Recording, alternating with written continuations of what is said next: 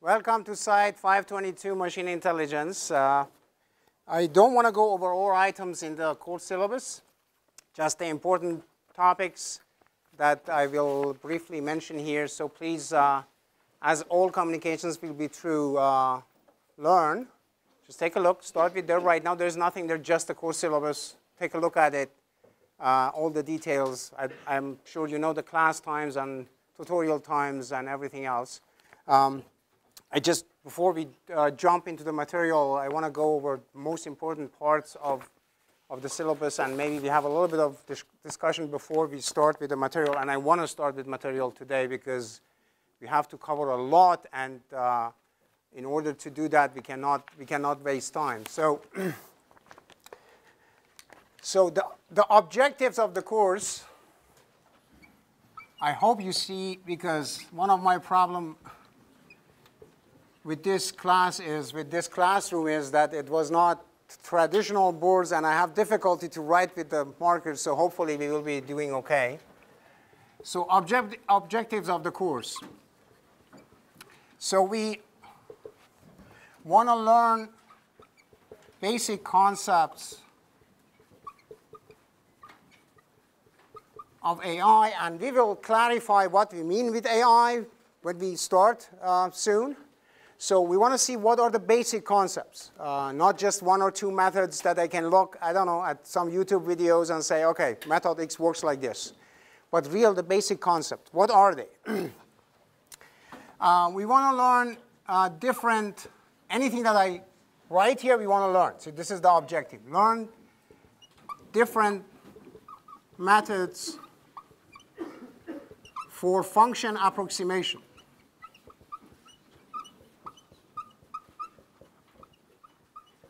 So why function approximation? Because as we will hopefully see and discover together, machine learning, AI, computational learning is nothing but function approximation. We approximate functions that are not known. Nobody knows the equation for those functions. So we approximate that. That's the fundamental difference between AI and classical math. So we want to learn some of them. So we want to learn how to select the correct or the right learning scheme. So if a problem is given, how do I know which method from the AI repository can I select to solve that problem?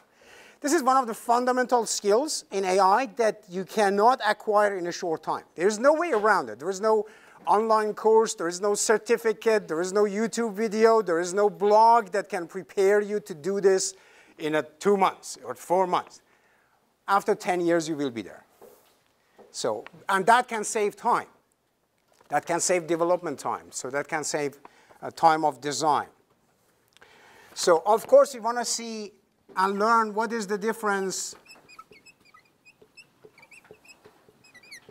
between shallow and deep learning.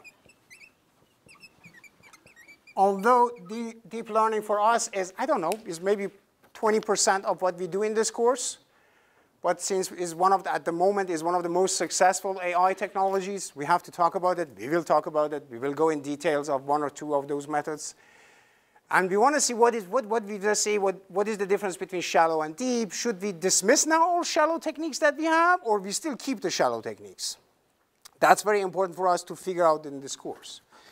There is no way that we can solve all problems just with deep techniques. There is no way we can do that for many, many reasons, as we will hopefully find out together. So how do we verify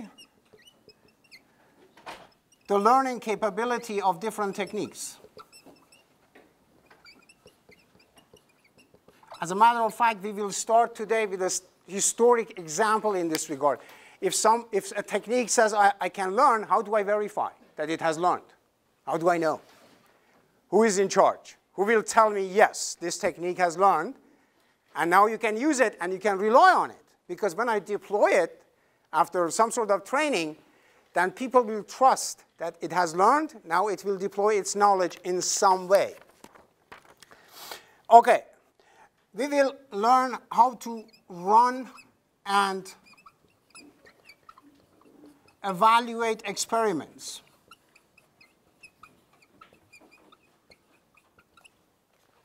I'm trusting everybody can see even if I go up to here. So if you don't, let me know, just scream. So if big part of AI has left the theoretical domain, which freaks out many computer scientists. We are doing many things for which we don't have any theory. But we are doing them because experimentally they are fantastic.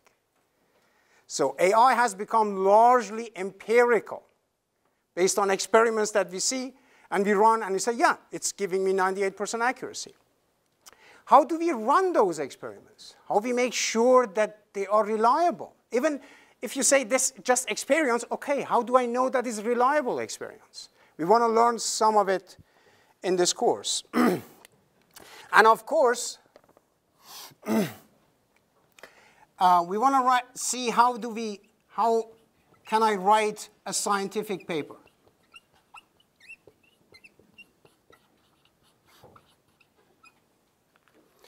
So you might say, okay, so I'm graduating in 2 months. I'm working as an engineer. I don't care about scientific paper. Trust me, if you go into any organization that is a serious organization, any company, they have research and development. At least you should be able to write a white paper, report how fantastic your software is, your device is, your robotic system is. You have to be able to write scientifically as an engineer. You don't need to stay in an academic environment. So we want to also take a look at how do we write a scientific paper from A to Z and say, okay, I had this problem.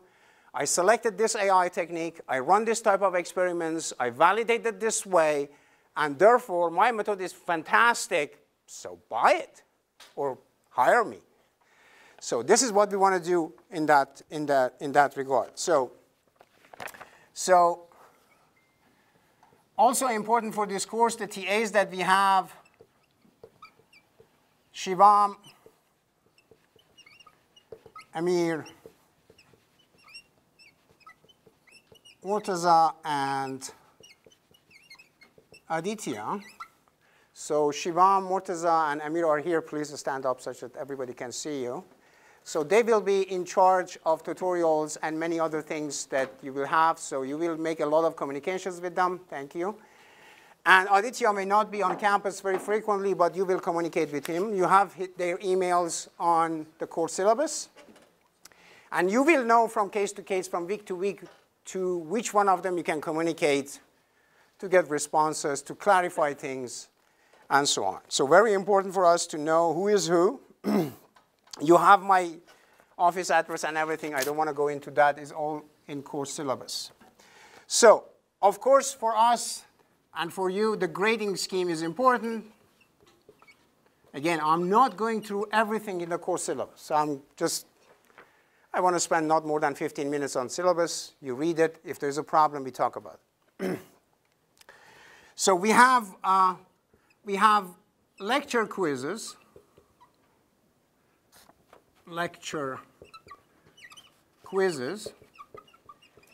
Which amount for, so we have 5 of them, and they are 15%. It doesn't mean we have quizzes during the lecture. It means we have quizzes that cover lecture material, and they will be online, and you will get an email.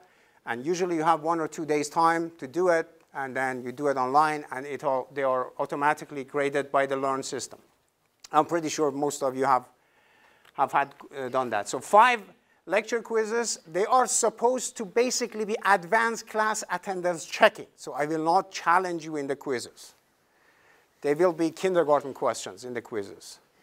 So if you're not sleeping during the lecture, you should all get 100 in the quizzes. So it's just, okay, so you were there, you were listening, so tell me, what did he say? So, and we will go one by one. So again, you have time, you will get an email from me, next quiz is up, you have 2 days time doing it. Is about this topic. So then we have tutorial tasks, which we will have 4 of them maybe more, maybe less, but they will cover 20%. And these three guys that I just stood up, they are responsible for tutorial tasks. So they will do the tutorials. They will design the tasks. It's completely up to them, because each one of them is an AI expert. So I will not check what they are doing, because they are teachers themselves, so they can do it. So you have to connect with them. Of course, I will coordinate with them. They know what we are doing. I know what they are doing, so we will coordinate closely, but they are in charge of the tutorial tasks. So if you miss tutorials, and this is the reason that I didn't sign, as far as I can remember, any override that says I have a time conflict with tutorial. Because if you miss tutorials, there are a lot of stuff that we want to cover in tutorial, and you would miss them. We have also a midterm for this course, which will be around March. We are flexible in that. I will coordinate with you when should we do it, because you have other things to do. From my perspective, if I don't get any push from the department that I should do it this way or that way, I can push it to the end of March. I don't mind. So we can make it something between midterm and final. And we can put it anywhere we want. So the task is I want to check and see whether there are some things that we will check with the quizzes, some things that we will check with the tutorial assignments. And there is in project that we will check a lot of stuff. But midterm, we'll check something that conventionally we can only check with exams. So ask you questions. So, OK, describe it, please, to me. What is it? So, and the midterm is 25%. And of course, this course is fundamentally about a project paper, which amounts for 40% of the marks. So project paper means as an individual student or as a group, which could be 2, 3, or 4, if the problem is difficult enough. So you will select a problem, you will work on it, we will talk about it all the time, we will go together, we will have some deadline that, OK, tell me what problem you have selected, what is your project. It could be your fourth-year design project, ideally, or part of it, some of it, something that you may or may not integrate within your design project. That's the best-case scenario, because then it doesn't take energy away from you. You will be doing your design project, and a part of it is also you're doing it within the machine intelligence course. So we will talk about this a lot, because this is the main task. We want to do an AI project, run experiments, and then report it in a scientific paper, not less than 5 pages. You are encouraged to build any teams you want, but you cannot be more than 4. And if you are 3 or 4, the problem should justify it. So you cannot select an easy problem and then say, we will 4, and 3 of us will go on vacation, and one of us who is really hardworking will do it. So it should be accordingly something that is for 4 people. OK, any questions so far? No question. OK, good. So lecture topics. Again, I will not go in all details. So what we will cover, we will cover encoding and embedding right off the bat, because you cannot start AI not before you know, OK, so how do I deal with data? The data comes, the data is big, how do I deal with it?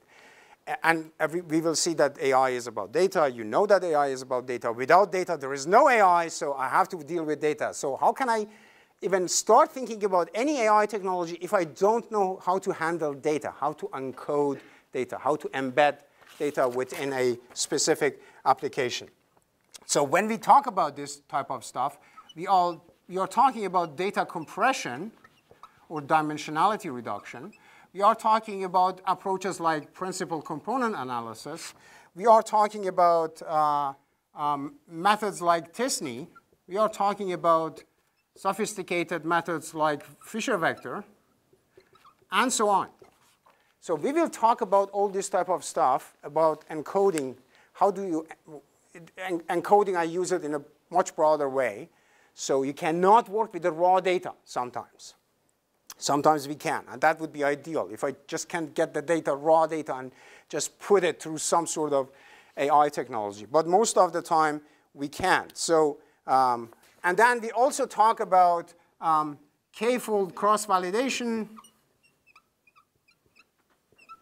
How do I validate techniques? And we talk about leave one out, and so on. So techniques that we use for experimentation. How do I know that the experiments that I'm running are reliable? So I have 1 million data points. How do I organize my experiments? How much of it do I take for training? How much of it do I take for testing? How do I test? So we will answer these questions. And for that, we have to be a little bit patient. We cannot jump into the exciting AI techniques. We have to answer these questions, be patient, and maybe in the third week, this would take us 2 weeks. When we go through this, OK, the data comes like this. I can compress it like this. I can just package it like this. I can clean it up like this. I can organize it like this. I could do experiments like this. OK, now we are ready to do some serious AI design. Of course, then the second class of topics that we will cover are classification and clustering. Classification and clustering, which is not an exaggeration to say that 95% of things that you hear are about classification and clustering. So this is the big bulk of tasks that AI technologies are doing, and they are really good at it, specifically at classification. Maybe not so much at clustering, but specifically at classification, they are really good, provided there is enough data, provided the data behaves, provided I have enough power to do it, and many other things that we will hopefully discuss together. So we will start with simple things like k-means. Almost, I don't know, 60, 70 years old. Very simple techniques, 5 lines of Python code. You can run it immediately, get some results. I have seen startups that say, we are doing AI-driven this and this. And then you dig in and say, OK, what do you use? They use k-means. OK, I love k-means. But k-means, if you use just k-means, this is hardly AI. This is one of the cute members of the AI community, but it's not really AI. It's clustering. I love it. It's really good. It's a good technique. It's simple. It's capable. It's good. Convergence behavior, everything. But calling your product AI-driven if you just use a 5-line clustering techniques in Python, this would fall apart by the first due diligence done by the investors. And many of them do. So don't do that.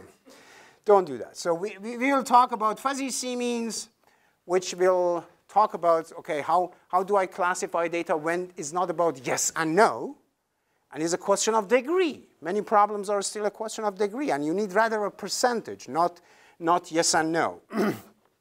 We will, of course, talk about SVM, support vector machines. This is one of our favorites. This was even before deep learning that gave us a boost in AI technology. We cannot have an AI course and not talk about support vector machines, the best ever classification technique we have with mathematical guarantee. In contrast to many other AI techniques that doesn't give you any guarantee, support vector machine gives you guarantee in writing. What you find is optimal, which means nobody can do any better. So SVM is one of the best techniques we have, and we will definitely talk about it. And of course, we will talk about self-organizing maps, which almost before backpropagation networks were introduced, and they are one of the few unsupervised technologies. At the moment, they are being neglected for some reason in the mainstream AI. I have no idea. Everybody is in love with supervised learning, and I get 1 million data. They are labeled somehow. Somebody has labeled them, and then we put them through AI, and then we get this. There is a lot of power in unsupervised techniques, which do not need a teacher. And we have to go in that direction if you want to leave the domain that at the moment we are calling weak AI, and we want to do strong AI. Strong AI is self-organizing. It doesn't need a teacher. It will pick up things that it needs. So we will talk about this sort of techniques. OK, so then, of course, we will get really interesting with learning. So, okay, how do we learn? How do we learn in AI? What does it mean to learn something? And here we have to stop with perceptron. And then we will talk about backpropagation.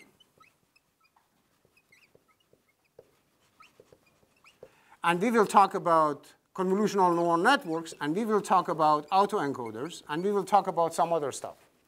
So we will talk about different learning techniques in context of artificial neural networks, which is, at the moment, arguably the most exciting, the most powerful part of AI, which has given all of us excitement to be here today, are the artificial neural networks. So we will talk about many of them. So we also talk about things that, again, have been a little bit ignored, like the self-organizing maps, like reinforcement learning. What you see then here and there, maybe since maybe a year or so, people have started to talk about reinforcement learning again. But you usually see it with the adjective deep before that, which is, I would say, nonsensical. There is no such a thing as deep reinforcement learning. It has never been. It will never be.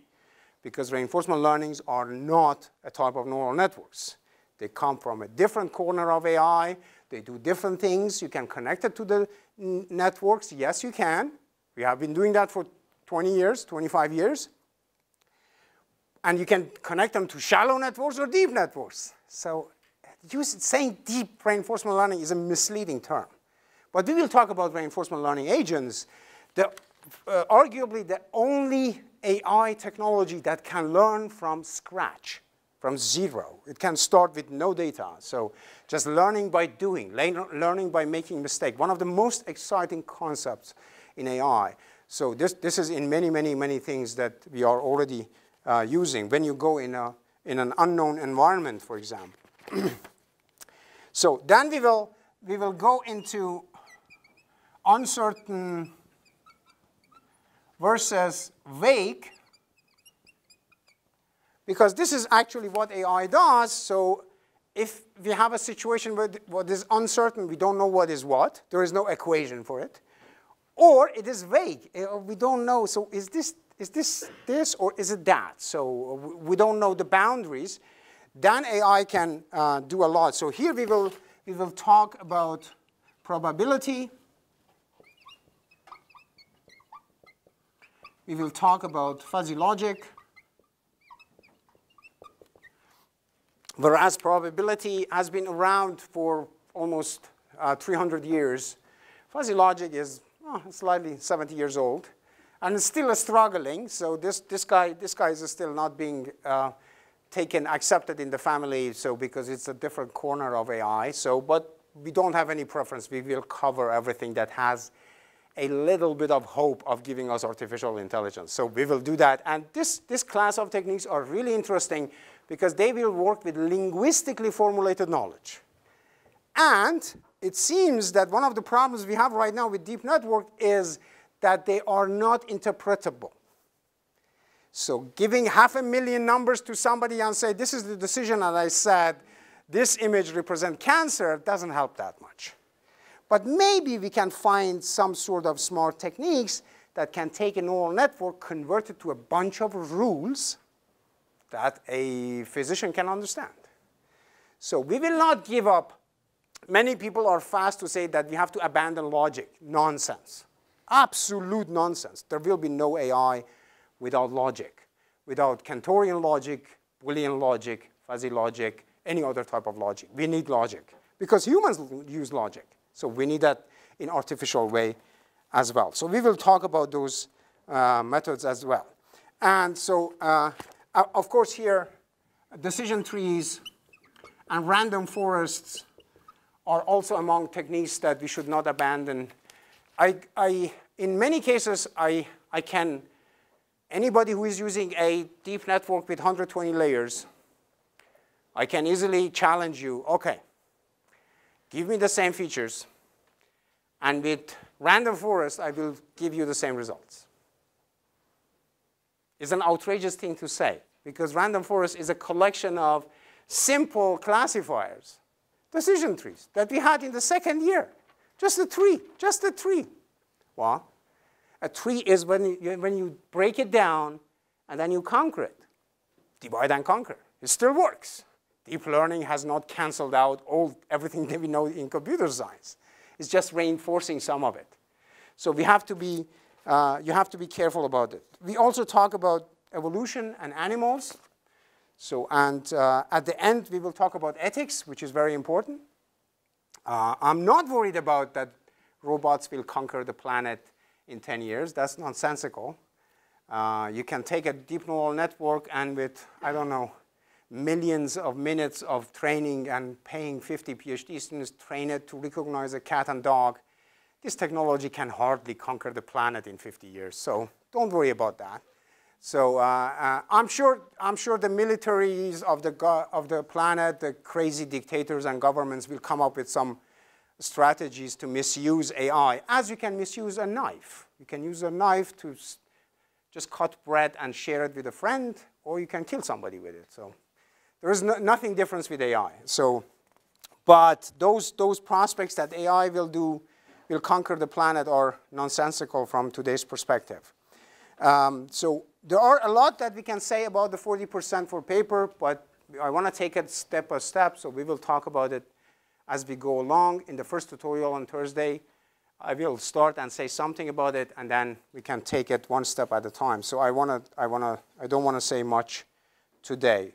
So the project paper is due on April 24th by midnight. So I put it as much as I could back into the April that you have time, but it should also have enough time for us to evaluate, because many of you are graduating, you need your grades, so it cannot be further back into that. So any question before we jump into the material? Any question? No question? Okay. Good. Good. So let's start by asking the question, why interest, or so much interest, in AI? Why there is so much interest in AI? Is a valid question. Why is that? Well, first of all, we have recent progress in algorithms. And this is one of the things that people simply ignore and don't want to see it, don't overlook it. Some people have somehow the imagination that you can do AI without algorithm design. I don't know. I don't know. Again, it's the magic of YouTube.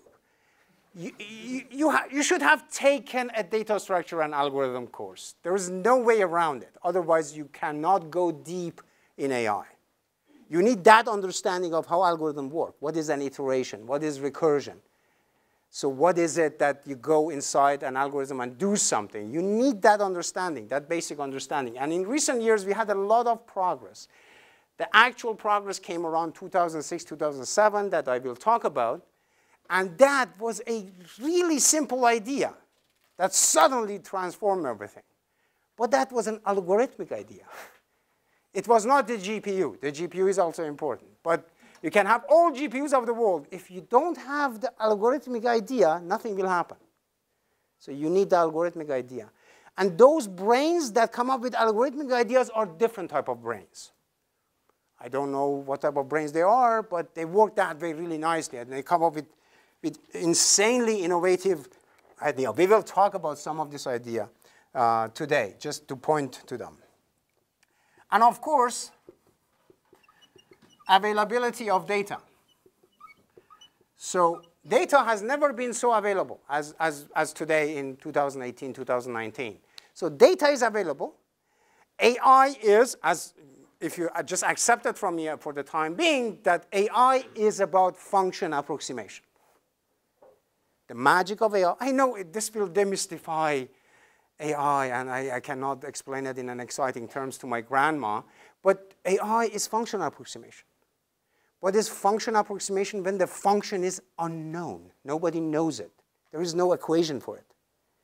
So, and then it will approximate something that you cannot see. That's the magic of AI. So the relationship between in and output.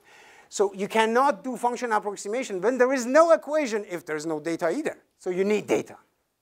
Naturally, if there is no data, there is no AI. So we need AI. And the availability of data has helped for the re-emergence of AI technologies. And of course, you cannot do any of that without computational power. So we just were indexing 2 million images. Is not much, is it? 2 million images is not much. 2 weeks, 2.5 weeks, just to go through them, do some calculation. 2.5 weeks, that's not acceptable. If I go to a regular, any application, astrophysics, robotics, navigation, satellite imaging, medical imaging, you go to a regular institution, you easily get millions and millions of images. So if I want to spend 2 weeks on 2 million images, that's not going to work. So you need a lot of computational power, and GPUs gave us that power. Yes, they are expensive, I know. And you cannot just tell people, go get some GPUs. Well, not everybody has access to GPUs. But this has become a point of concern because not everybody has access to those platforms, which means what? The research and development on AI will be monopolized by just some big companies and big universities, and whoever has the money to buy the computational power. This is very worrisome, very worrisome. We just installed, today we finished and connected to a Dell server with 4 GPUs, price tag $200,000. So this is minimum that you need to work with some big data. So who can afford that? So that's a problem, but at least we have it as a research community. So we have the computational power, the data is available, and we had some neat ideas how to shape and design algorithms. So now we can do stuff. Okay. So I want to give you just a little bit, because it's important, about the history of AI. It's always good to know. It's always good to know the background. So where are we coming from? So 1901, we started with PCA. Principal component analysis is a statistical method. Some people may disagree with me that I say PCA is an AI method. But there is intelligence when you take 1 million numbers and you make it 100. You gotta be intelligent. So 1901, for me, is the start of AI, because for the first time we figured out a way how we reduce the dimensionality of the data.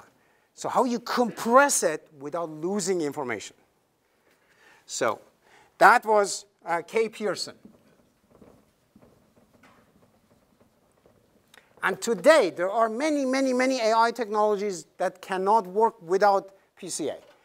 And there are many different versions of PCA. Kernelized PCA, DIT PCA, DAT PCA, many PCAs. But the fundamental concept is the same as 120 years ago. It's unbelievable that some ideas just stick around. And you can use them again and again. 1933, PCA development. So it got better and better. By H. Hotelling. So short before the world fell in the madness of the Second World War, we figured out the perfect constellation for PCA. So, okay, we have to use it this way to make sure that we don't lose information. But here in 1958, something that most people would agree with me, okay, this was really substantial. And that was the introduction of the concept of the perceptron by Frank Rosenblatt. So the concept of perceptron was important. So we had the concept of automaton, which is a unit, a software entity that does something autonomously. And then we have perception. So an automaton that does perception is perceptron. So, and if you take a look at the PhD thesis of Frank Rosenblatt, you see that for the first time, questions of intelligence are accompanied with some equations. So he tries to develop a probabilistic view for that, which was amazing. So, but the notion of perceptron was crucial. Without perceptron, none of us would be here. There would be no machine intelligence course. There would be no deep networks. So this was definitely a major milestones. 1965, we got fuzzy sets by SYDE from Berkeley. So fuzzy sets was outrageous because 1965 was the beginning, the boom of digital technology. Everybody was showing off that now we can calculate all numbers really accurately. And then a guy comes along and talks about fuzzy sets. What are you talking about? You want to calculate everything accurately, not fuzzily. People didn't get this until the 80s. That this theory is not fuzzy itself, is there to capture the fuzziness. Where is fuzziness? In the human reasoning? When you give navigation instructions to your friend and he wants to park and you say, come, come, a little bit to the left. What is a little bit to the left? Can you put it in a number for a computer? Can a computer understand a little bit to the left? Or you have to say 13.5 inches. So very important, 1965. And 1969, we basically figured out the limitations of perceptron.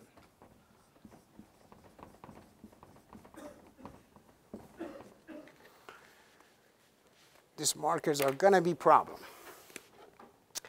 And of course, you have to take a look at the book by Minsky and Poppert. So this was the idea by Rosenblatt. Minsky and Poppert made it concrete, made it explicit. I said, look, so this is a nice idea, yes, but this problem, that problem, you cannot deal with it this way, you have to do it that way. We got a more concrete of idea, what is a perceptron? What is a perceptron? The smallest artificial neural network that can learn a linear problem. Fundamental, the building block of everything that we have today. So 1969, of course, very important. 1982,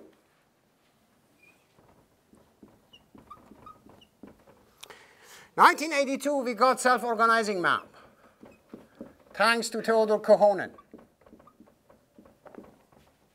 So this is amazing. This is amazing because it was independent from everything else that was happening toward the backpropagation network that happened after that. Self-organizing maps was, okay, I put a bunch of these processing units that you call perceptron together, and then give the data and say, figure it out.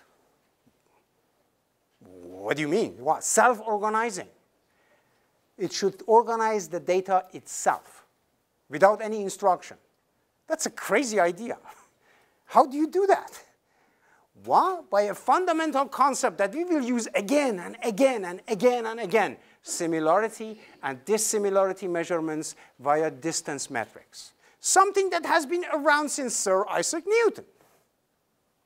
But now we are using it in a different way, applied on big data.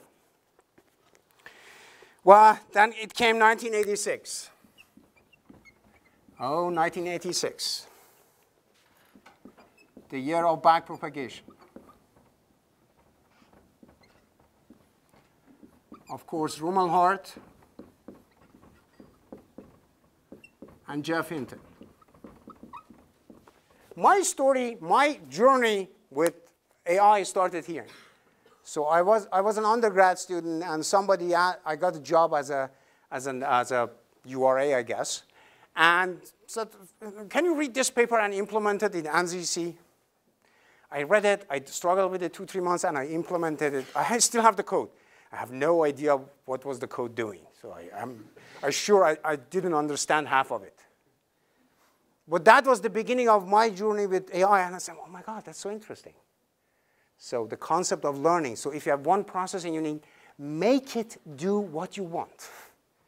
That's fascinating for an engineer, to take an entity and say, okay, do what I want. not just for engineers, I guess.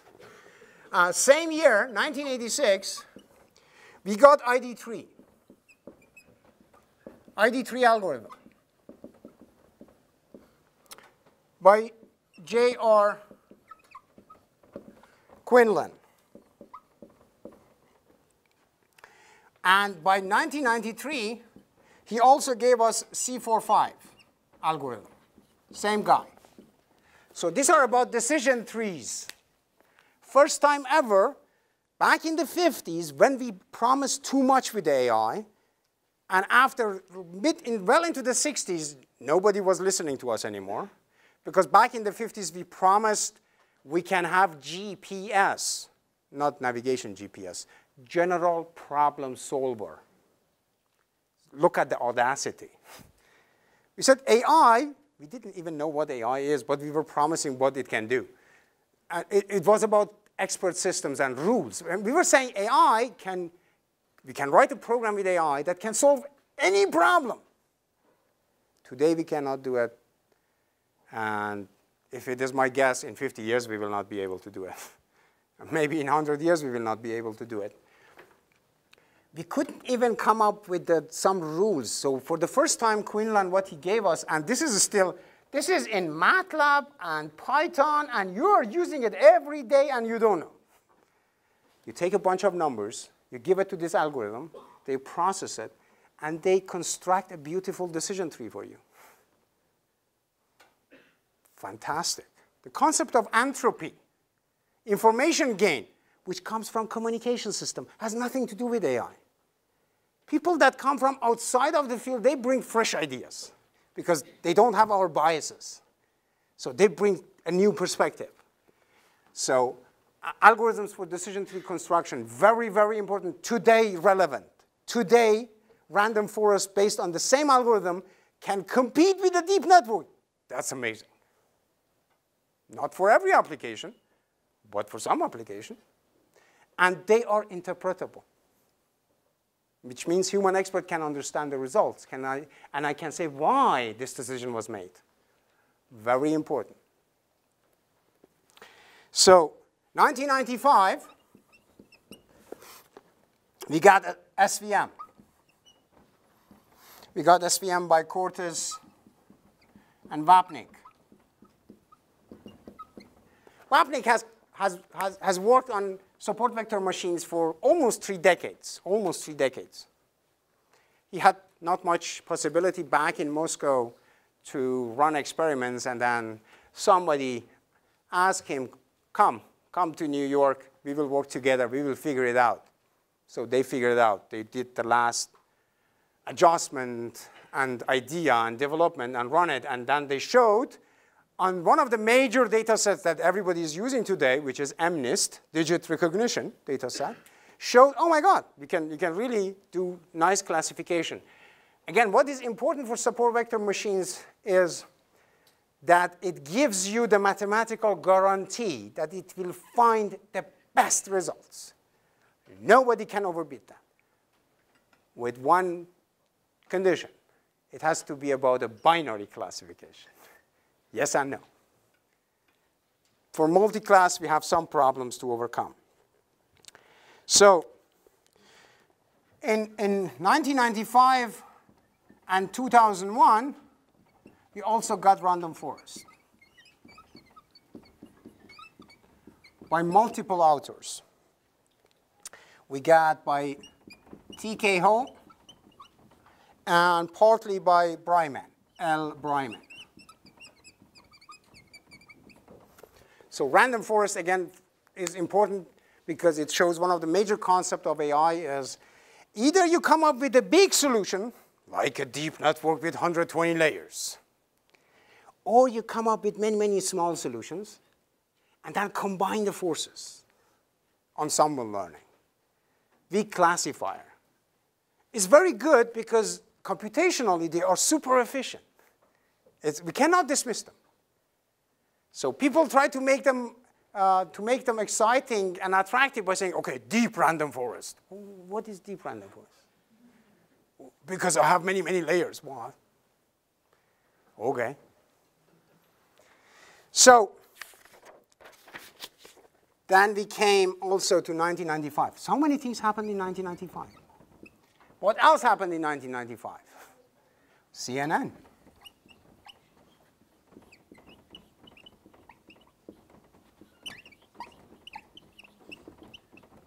Convolutional neural network happened in 1995, or maybe a little bit before that. CNN went among a series of ideas that we were trying to, when we get to neural networks, we talk about it in details, to overcome the challenges of artificial neural networks. Before that was neocognitron by a Japanese colleague. It was not successful because he failed to just provide the learning scheme for it. This guy said, okay, this is the architecture, and this is the learning scheme, not just the architecture. And it was not like, so the idea was there 1995, but nothing happened until 2006. The architecture was good, the learning algorithm was okay, but still you couldn't train it. It still would not go to an end, would go forever and ever and ever and ever until 2006.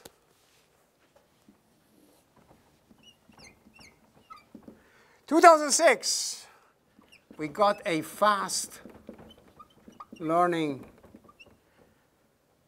algorithm for deep belief networks. Of course,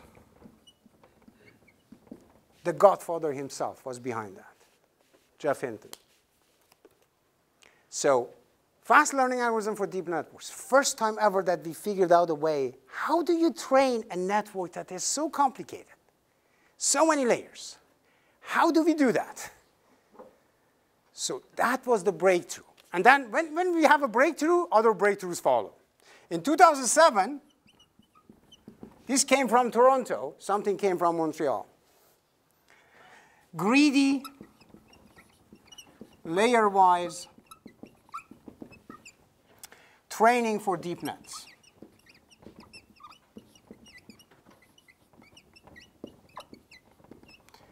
That came from Benju and his team.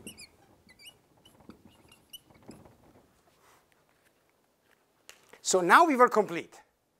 Now we had everything. Here, the work of Frank Rosenblatt in 1956 was complete. Now we know how to define artificial neural networks, put them together, make it deep, train it for a specific task, difficult task. So, but still, nothing happened. Why? Because somebody has to do this, make his hand dirty, or her hand dirty, and do it. Show for one case that is possible. That happened in 2012. With AlexNet. Then the euphoria and hype and AI and everybody running around is since 2012. Because for the first time, somebody showed that you can take a deep neural network and train it for a difficult recognition task like image identification on a large database of over 1 million images, cats and dogs and buildings and cars and humans and bicycles and everything, 2,000 classes. So somebody did it. Yeah, the theory was there, but somebody has to do it. This is engineering work. Theory is nice. Theorems are good, but who does the job? Who takes it and applies it on a real-world problem and say, because in order to do that, you had to work 2 years to get to here. It's not easy to run an experiment with an architecture that nobody has tried. Nobody has tried. You don't even know how to do it. For everything you have to, and most of the code that they wrote was then afterwards available to everybody. Because everything that you do is pioneering work. Unbelievable. So, okay. Enough history. So, what are the main tasks? We don't have a clock here. What are the main tasks for AI?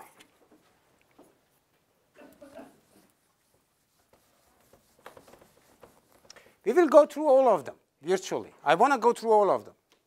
I want to go through the history of AI. Just go one by one and see why did it take us 70 years to get here? Well, almost 120 years to get here, starting from Pearson. So we will hopefully figure that out together. So what are the main tasks?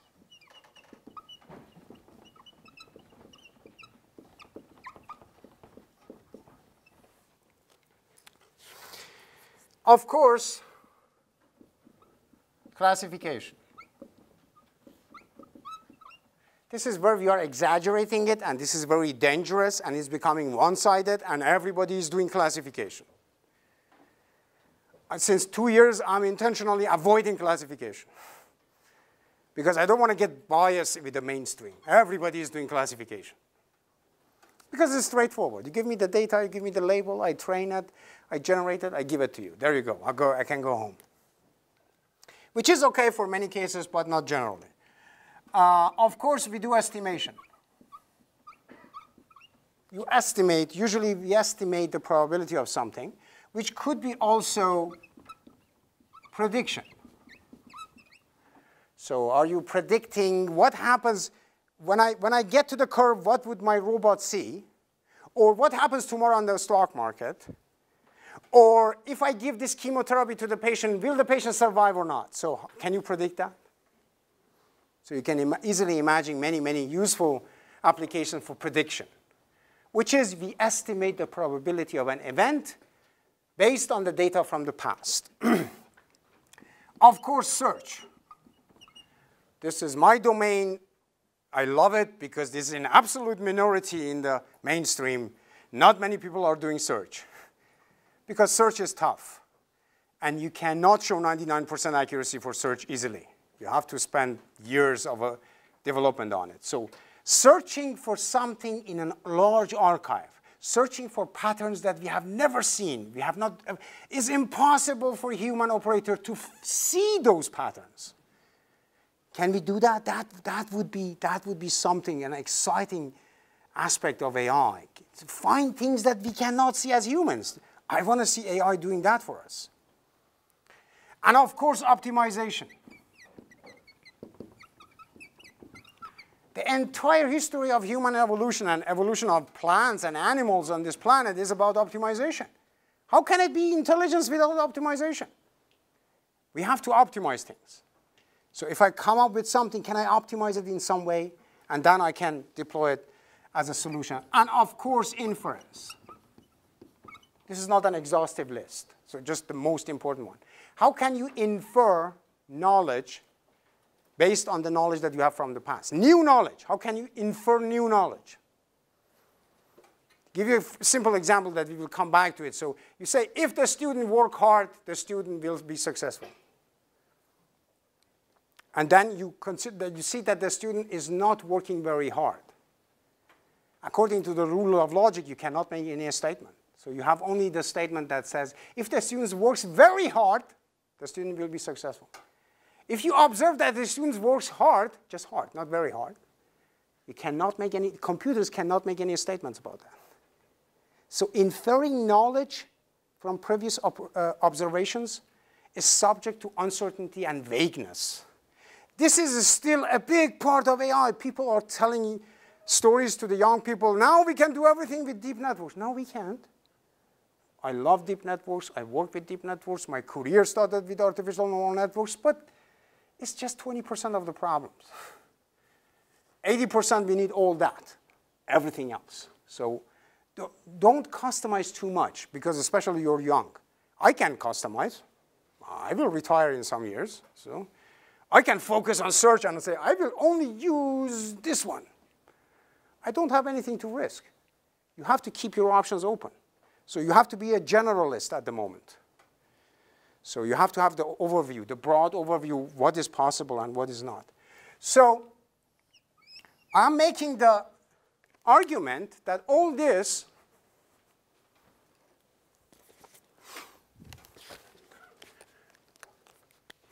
is approximation.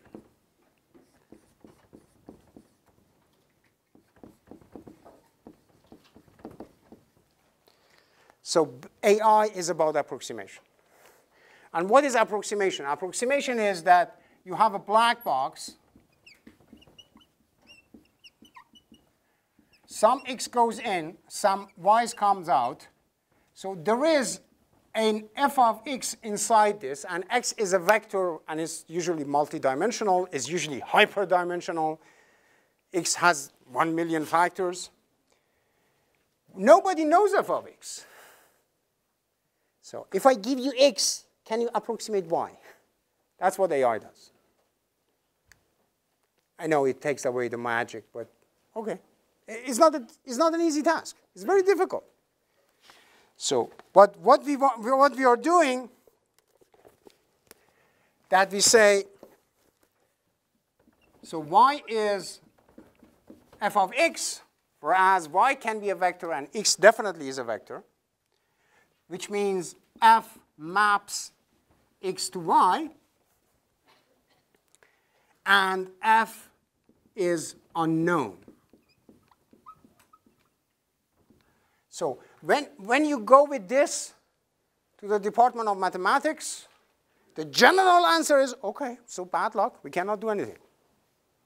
We have some interpolation and extrapolation techniques, regression. That comes from math, too. But there is no general solution. If this x is my measurement at the stock market, and I want to guess what happens tomorrow, that's highly non-stationary, non-linear, crazy, semi-chaotic problem. We don't have mathematics for that. Well, Bertrand Russell recognized that 100 years ago. But the mathematics that we have is not for this world. It's for some imaginary, simplified world. AI get closer, because AI doesn't care. So an AI will try to estimate or to predict or to infer this f, this unknown function. So simplest approach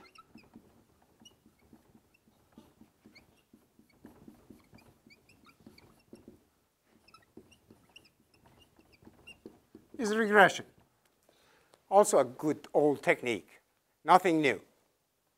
So, and if you would tell somebody 20 years ago that regression is an AI technique, they say, what? No, it's a statistical method. Of course it is. But regression can do really nice stuff. OK. So what is, I want to spend some time and see what is AI, and what are we understanding under AI.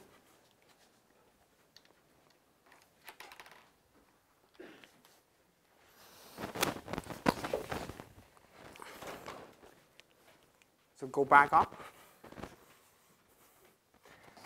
OK. Hopefully it stays. No? OK. Doesn't want to stay. That's fine.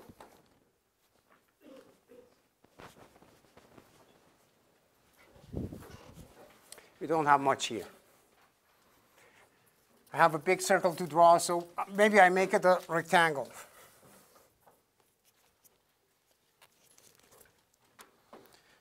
So, OK, so I make it a big rectangle, whereas in my hand notes it's a circle.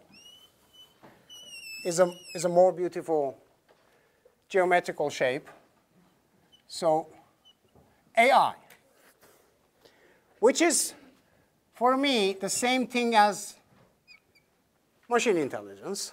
I traditionally have used the term machine intelligence. Many people on this campus have used it. We have been hesitant, and I'm still hesitant to use word AI frequently, because, again, if you do one of those 2-3 things, you can hardly say that I'm doing AI. So when we say as engineers we are doing machine intelligence, that means every one of those things that is working in the practice, we are using it. There are many things in AI that are not working. They are purely theoretical. We don't work with them. We don't care because we are engineers. We want to do something practical. So, of course, there are one aspect of AI that is about statistics. And historically, probability theory is the biggest part. There is no AI without statistics. There is no AI without probability theory. It has to be.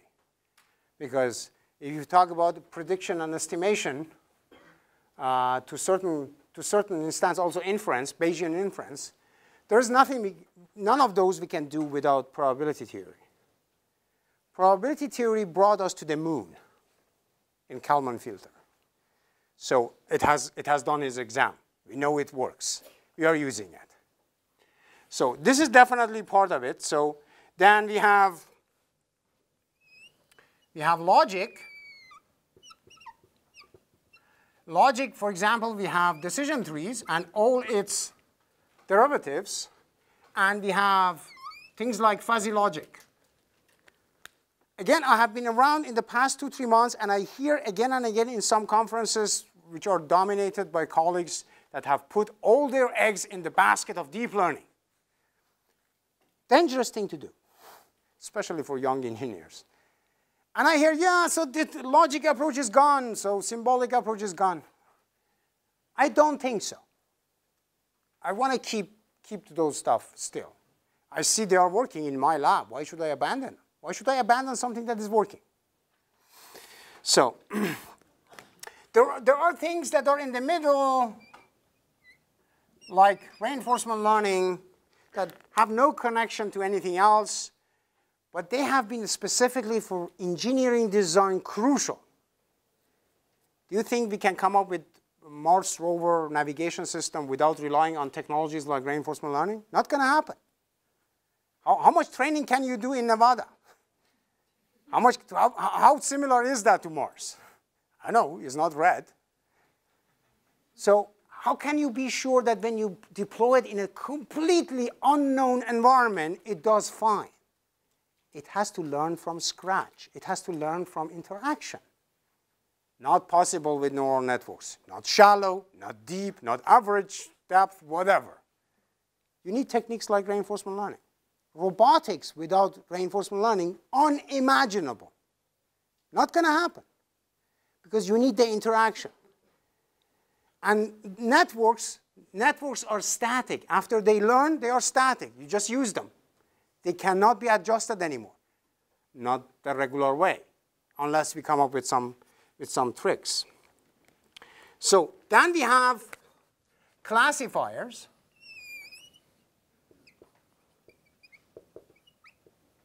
And we have clustering. Of course, again, as I mentioned, we have k-means. We have FCM. We have support vector machine, and we have many others. These are just, please be careful that these are just examples. We have many other clustering and classification techniques that we may not mention. But I think historically and practically, we benefit a lot when we talk about this tree. But there are many others that people are using. So encoding,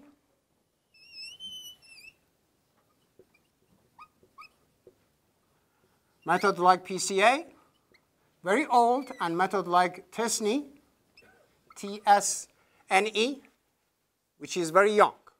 So how do I use those techniques for dimensionality reduction or for visualization? Visualization is very important. Now, retrospectively, we are rediscovering the power of visualization, because if that black box contains 1 billion numbers, okay, who can understand that? Nobody. Do you think people use it if they cannot understand it? You will make the experience when you go out in the real world as an engineer that your customers want to understand the product. They want to know how it works. Because they don't want to be just stupid users. They want to know what is behind it. What does it mean when it says this? So important to have visualization techniques like TSNE. We have techniques that are on the border and go a little bit out. Meta-heuristics. Like genetic algorithms. Like, I bring it a little bit out, like swarm intelligence, ant colonies, things like that. Some colleagues, that's the reason that I push this to a little bit out of the AI, because some colleagues may disagree with me and say, no, no, no, no, no, they are not AI techniques. They are optimization techniques. Well, that's my argument. You cannot have artificial intelligence if you cannot do optimization. Can't happen. You have to optimize the topology of the network. You have to optimize the weights. You have to optimize the batch processing. You have to optimize everything. How can you learn without optimization? No way. And of course, I saved perhaps the best for the last, artificial neural networks. You have many different things. Again, you have SOM, which could be also here. SOM could also be here. You have backpropagation, which is also called MLP, multi-layer perceptron, and you have deep learning. Now, with respect to the size of deep learning, I'm actually exaggerating a lot. So maybe I correct this.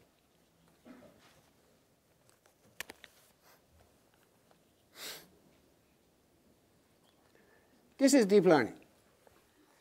Even smaller than that. With respect, what do I mean? With respect to the body of literature and the what part of AI is it? It's a very small part of AI. It's extremely successful. That's why we hear about this small part of AI so much. Of course, nobody want to ignore that. I don't want to ignore that as an engineer. I want to see what is it about. I want to use it. Sure, but be clear that we have a lot of other stuff. And they're good. They're not bad. They are not mediocre. They are not inefficient. They're really good. They are good for different things and different perspectives. So this is by no means complete. It's just just based on my subjective evaluation. So it's not. So when we say machine learning,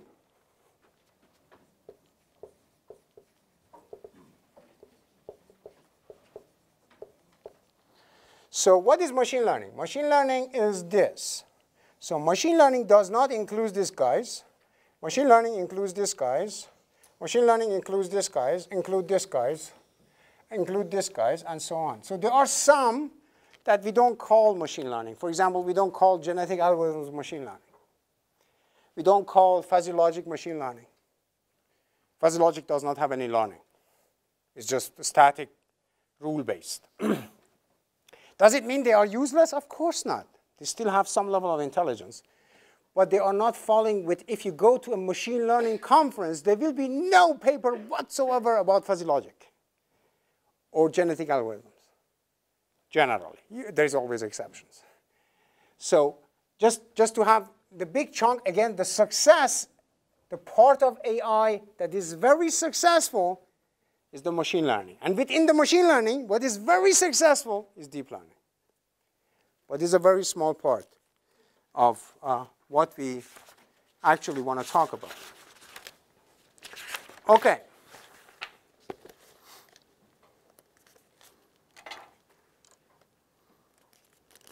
So we have 10 minutes. That's not good. So let me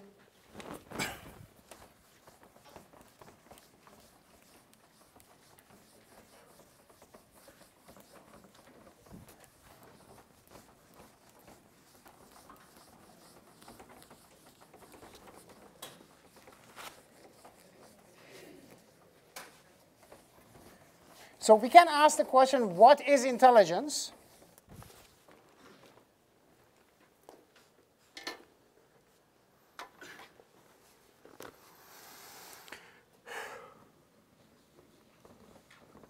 So what is intelligence?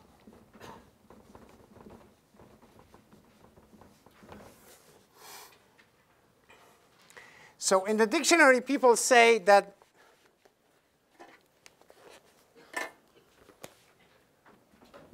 the act of knowing, which means what? Intelligence is equal knowledge. Is it? if I compare with people, with all due respect to every human that I don't know, I know many knowledgeable people who are very stupid. Intelligence is not knowledge. Has to be something else. Big part of it is knowledge. You see people when they know stuff and say he's smart, what do you mean? He knows a lot. But being smart is something else. Memorizing stuff is not intelligence. And whatever you know, somehow you have memorized it, right? Practice, you have a sharp sense of just capturing stuff, but you have memorized it. So is knowledge intelligence? Fundamental question for us. Or we say that intelligence is the exercise of the understanding.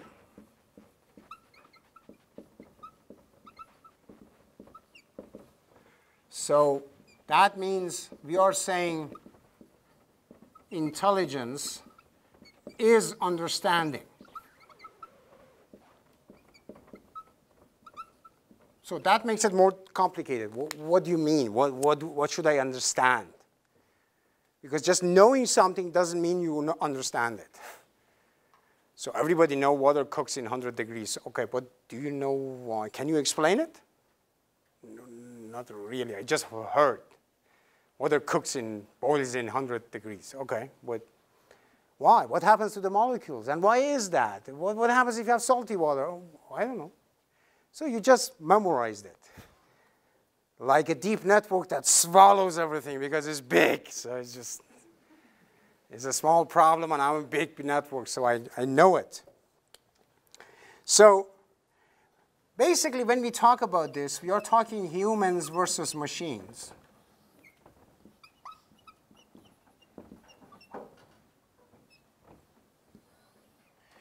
And then on the other side, we have basically two factors. We have thought, and we have actions. For humans, we use thought to do reasoning. Reasoning is a very complicated process. And we use that to act. We use reasoning to act. Most reasoning happens unconsciously, subconsciously. But we reason and we act. That's human. So machines do rational decisions. They do not reason as we reason as human beings, and then they take rational actions.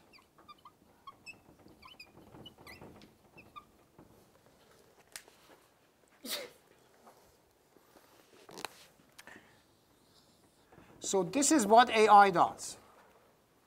So we try to make computers and machines and robots to do rational actions. Actions that are devoid of any bias, emotions. Just look at the situation and take the best action. Rational action, based on some calculation. No emotions, no preferences, no cultural background, nothing. So AI is concerned with this. We want to get here. We want to reason like humans and act like humans. We are not there yet. So we will need some years to do that. OK. So one of the big guys in AI asked the question, can we measure intelligence?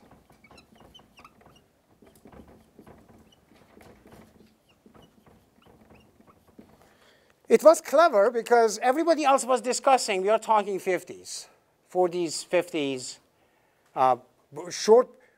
before the Second World War, during the Second World War, and after the Second World War, because governments spend a lot of money to attract young, smart people, to build them nice weapons that can kill many other people. And one of them asked this question. I said, OK, look, guys, we cannot define it. OK, when we cannot define it, can we measure it? How can we say a computer is smart? So, and he said, OK, so let's assume you have 3 rooms. In one room, there is a computer with some keyboard, and there is a human being sitting in front of that keyboard, and this is supposed to be the nose of that guy, so this is the bird view. And this guy is the judge. And the judge is using a computer. And the computer is connected to two other rooms. In one other room, there is another computer and another keyboard, and there is another human being operating that computer. So another human. And there is in other room, there is an AI computer.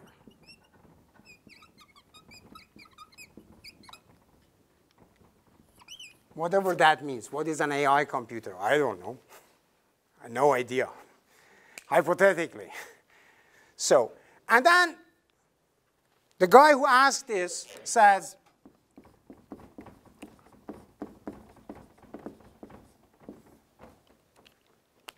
we know how smart this AI computer is, depending on how much time takes the judge to figure out that this is a stupid computer.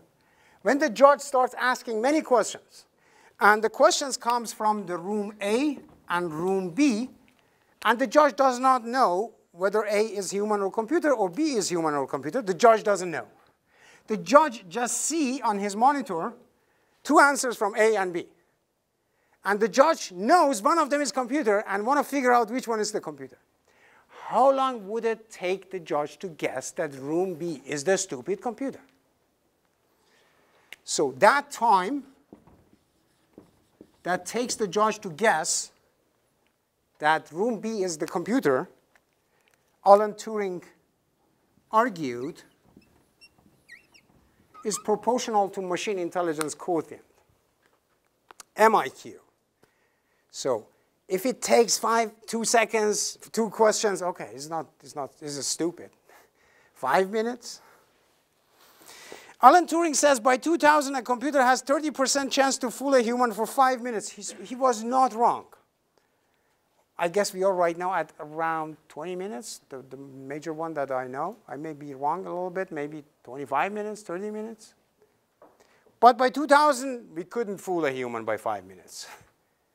So what does that mean? What does that mean from today's perspective? So this is the Turing test.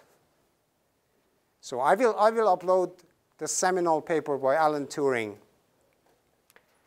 that helped his own government during the Second World War to decrypt the encrypted messages by Nazis. And as a reward, we tortured him, we discriminated against him because he was homosexual, and then 50 years afterwards, we pardoned him for being a homosexual. Lesson learned, don't work for governments. So companies pay a lot, and if they don't like you, they just fire you. They don't torture you. So even that can even happen to Alan Turing. So, and from today's perspective, Turing test is still relevant because it tells us one thing. As long as the ultimate validator of AI is a human being, there is no strong AI. Because there is a human being that knows whether this computer is stupid or not. So for the AI to become independent, to move out from the basement of humans, has to go outside of the judgment of humans. Then we talk about artificial general intelligence, strong AI. We are years, decades, I would say centuries away from that. I don't think we will get there soon. And I am not in a hurry at all to get there, because if you look at the human affairs, what do we do with technology? So the first immediate idea is, okay, so how can we create robot soldiers that go and kill everybody? So, well, you don't just create an app that people have fun. So, I know, mistakes the dog with the grandpa, and then we have a laugh. So I don't know why people want to always do serious, violent applications with that. So There is something else that I want to talk about it next time, because then somebody came along and said, no, no, no. The question is, how can we measure it? The question is this real intelligence? So, and then we take it from one level higher. So next time we will continue with this, and then hopefully we jump into the encoding and embedding. And so we have also the first tutorial next time that I will use to go in details for the paper project. OK, see you then.